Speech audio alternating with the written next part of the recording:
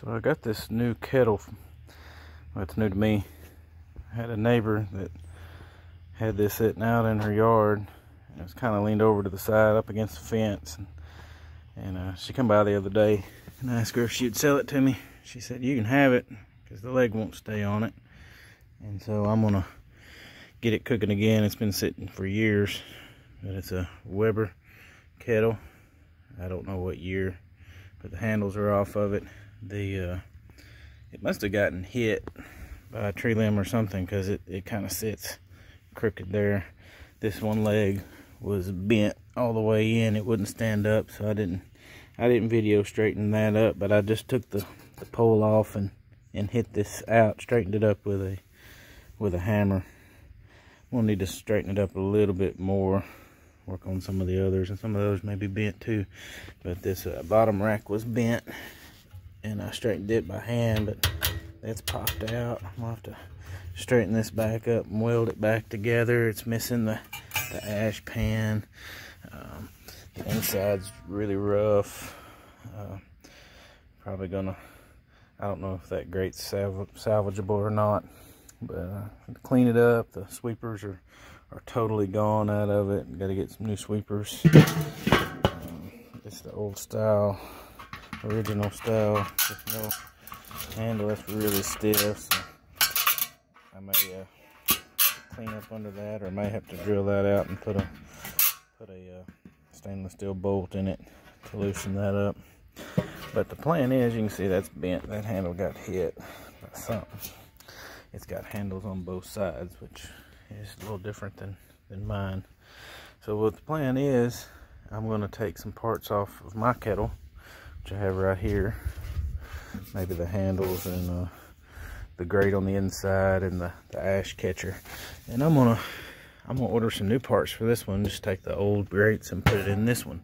So that's gonna, and I'm planning on getting the basket style. I don't know what that's called, but that comes on the more expensive models, and upgrading this to the basket, the little pan that comes out for that, dump the ash and put it back in, and then using this pan over here on this old one. So I got to get it cleaned up. Got some work to do, but I'll video it as I go. So with just a good little scrape out, not even a cleaning, it just doesn't look like this kettle saw a ton of use. You look at the inside of the lid, it's got a little bit. I mean, a lot of that's just from sitting in cobwebs and things, but there's not a lot of buildup of, I guess you call it creosote. Just the soot that builds up on the inside of the lid. So I'm thinking this grill wasn't used a ton.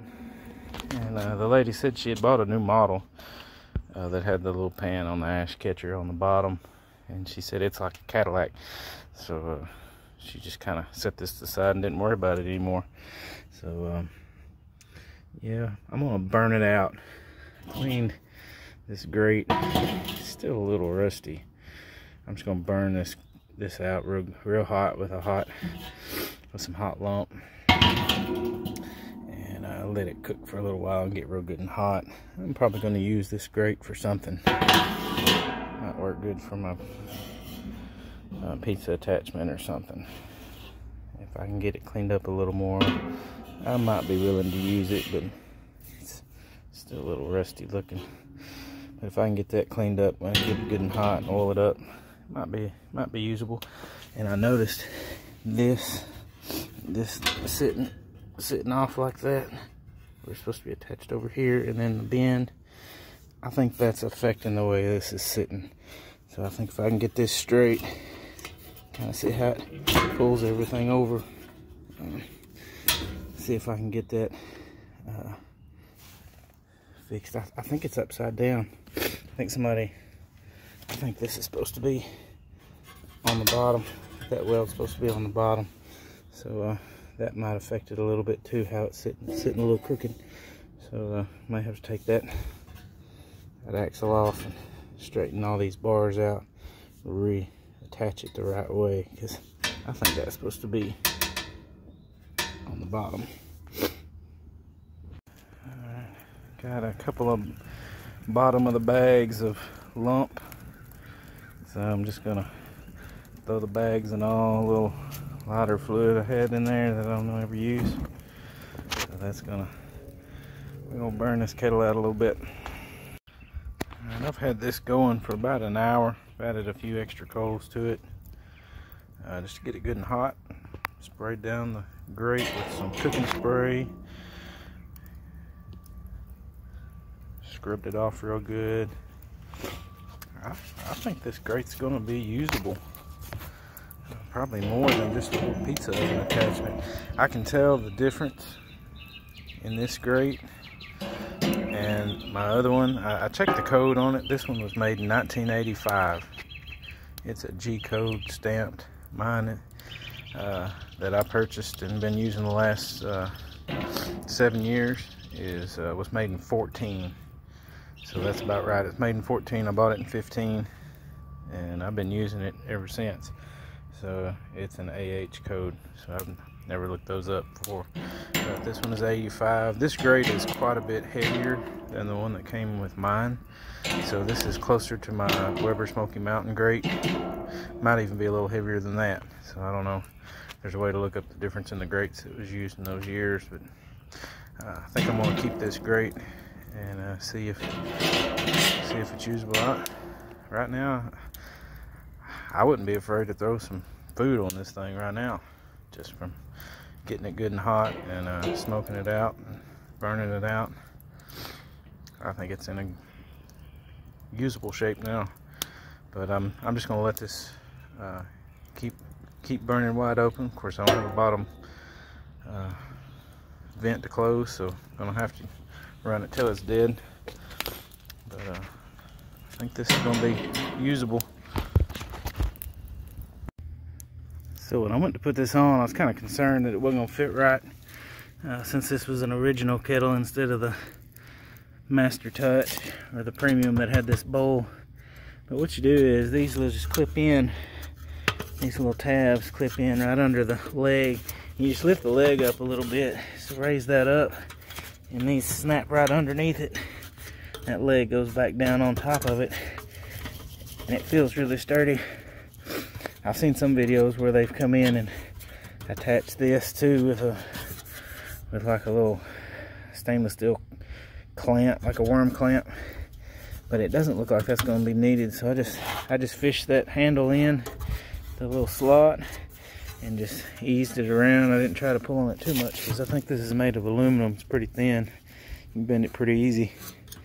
That's all you do is just lift these legs up, snap those little tabs underneath the legs. Looks pretty easy. So on this old kettle, the bottom looks a little different than the newer ones. It's like a big bolt or nut or something.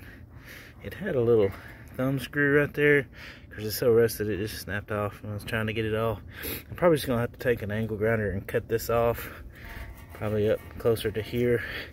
It's just, it won't move.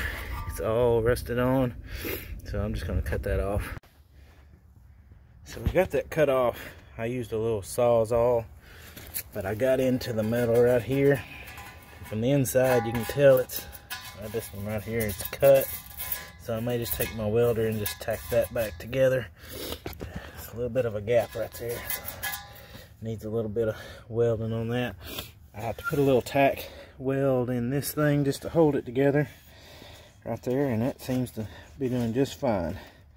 So that's gonna straighten it out what I could, but it's still a little bent. Something hit it really hard, warped this whole thing. But I think that's gonna be straight enough for what I'm doing. I may push that out a little more. But other than that, that piece was really hard to get off.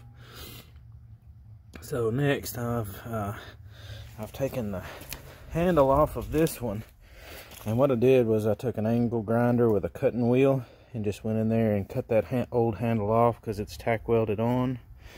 And then I took my new handle that I ordered with the heat shield and just lined it up on this side and drilled that hole first, and then marked where the next hole was going to go and drilled it second. So I made sure that this fit right, and then I went back with some high heat paint and painted over where I'd grinded. So I cut it off close as I could, and then I took a grinder and smoothed it out. And this is going to sit in there like that. So this new heat shield, so this grill is going to be more like a Master Touch edition with the little pan or the bucket to empty the ash, a little adjustment that tells you where you're at. So I'm liking this. A few more things to do, and then I got to get the sweeper assemblies added to that old one. And I went ahead and took the old handle and just hammered that one out a little bit straighter and put it on. So that's going to work for that lid. That's working. So we're getting close. So I got it done.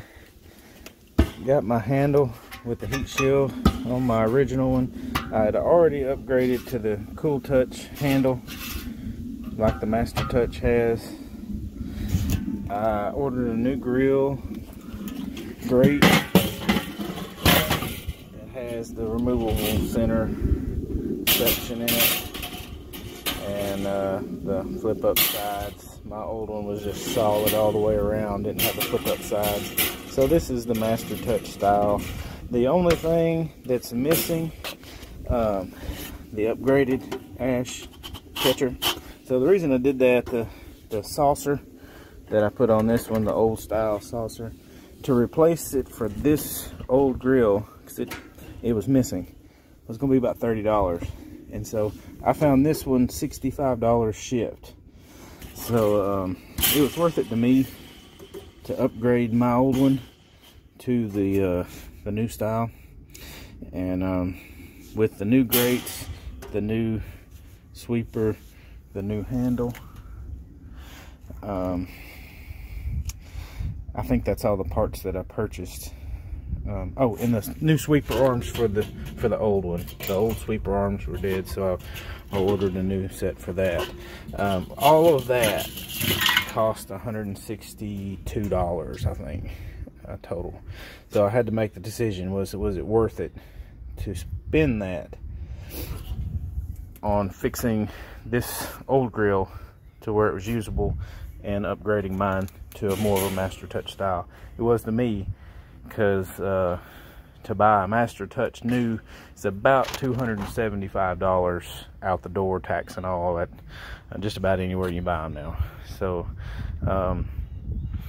so it was worth it to me. It was a little bit expensive. I could have got a second original Kettle for about the same cost, maybe a little less than what I spent to upgrade this.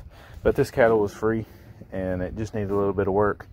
One of the downsides, when I was trying to weld that little piece back in at the bottom, these grills, the metal is so thin, it's really hard to weld. You just blast right through it. So I found that anytime I need to weld on these, I've had to do it a couple of times. Just get a thin piece of metal, so you can see how thin that is. I don't know what gauge this is, but it's floppy.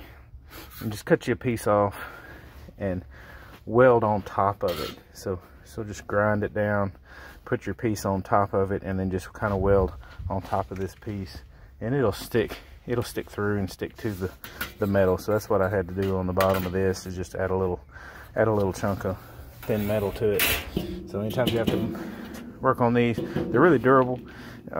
This thing's been sitting out forever, and it's still in pretty good shape. I'm going to take the old grate that was out of this one and put it in here. I've just got it in my Weber Smoky Mountain as a third grate. Had a big cook last week, so I'll dig that out next time I open my smoker up. And this is probably going to be my dedicated pizza oven grate for the top grate, or maybe even dedicated for the bottom grate, and just leave it sticking in there all the time.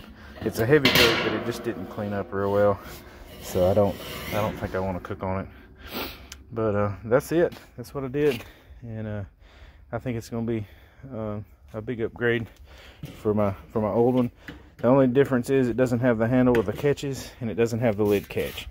So the Master Touch has that on the Master Touch. But other than that, I've upgraded this to a more expensive grill, and I think this has got a lot more years left in it. I think I got hopefully another 15 years of hard cooking on this thing.